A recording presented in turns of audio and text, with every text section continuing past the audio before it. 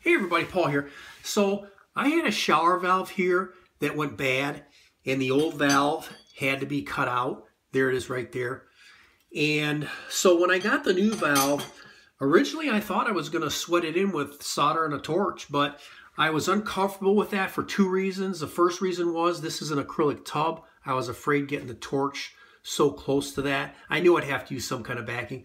But the second reason was because the joints were going to be so close together, I was afraid, because I don't solder all the time, that when I went from one joint to another, I was just a little nervous about maybe, undoing something that I had already done.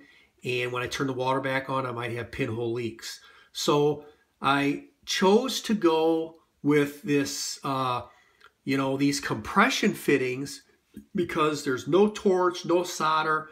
And now if this valve ever goes bad again, I can take this all apart just with this little tool here. This is for 1/2-inch copper pipe.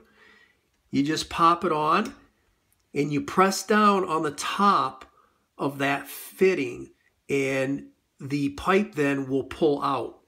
It's a pretty slick system.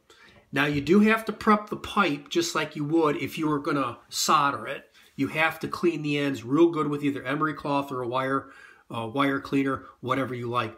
But I would highly recommend it. I think it was really the right decision for me in this application because everything was so close together. So I just wanted to share that with you. I hope that helps somebody out there. And if you like this video, would you please hit the like button below, share it with your friends, and please be sure to subscribe. God bless you and have a great day. Bye for now.